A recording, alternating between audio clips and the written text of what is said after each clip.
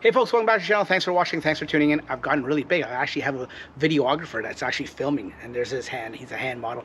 Thanks for tuning in. What we're going to do in this video is we're going to see whether radar cars are superior to camera-only vision cars.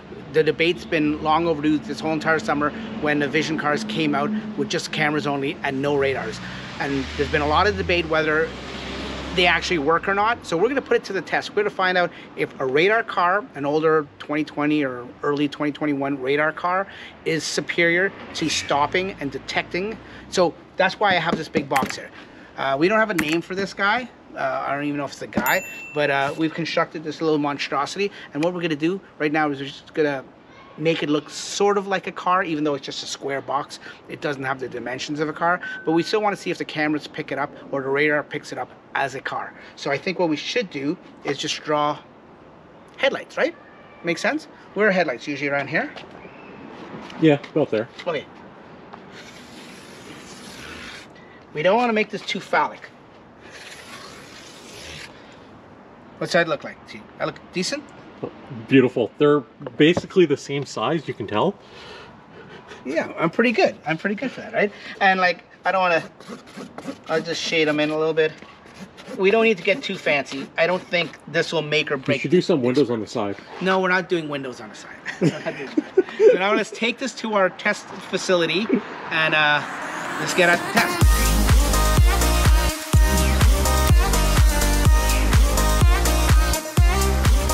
Okay, so this is test number one. We have the radar car. This is a 2018 Model 3 with a FSD and everything. So he's in autopilot. He's doing 40 kilometers an hour. And there's the box right here. And he's coming right to the box. Let's see what happened. No intervention. If it hits the box, it hits the box. Did you stop? Oh yeah.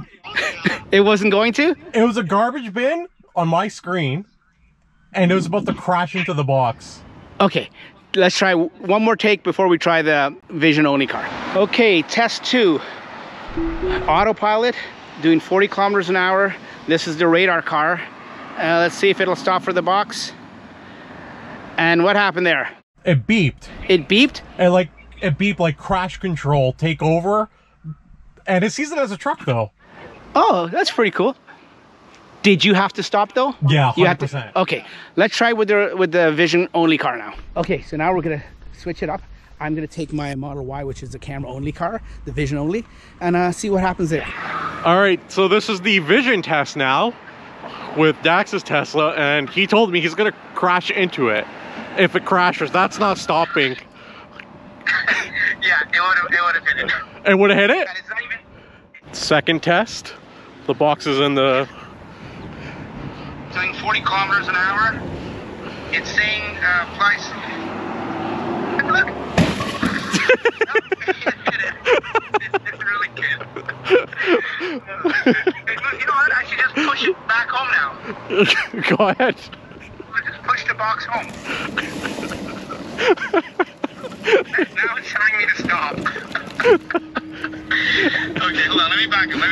Okay, folks. So there you have it. We took that debate and we put it to rest. The debate between radar and camera only cars, which one is better, which one. Now I know I say that half sarcastic and tongue-in-cheek. The debate isn't over, but you see what I mean.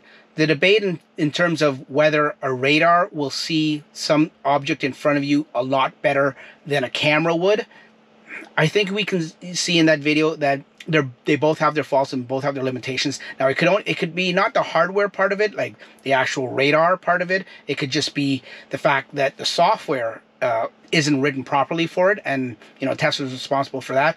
But there you have it. I mean, I know already some people are going to say, you know, the test wasn't fair, it was flawed, it wasn't scientific. Well, it wasn't meant to be scientific from the very, very beginning. It was just an experiment to see if it actually worked.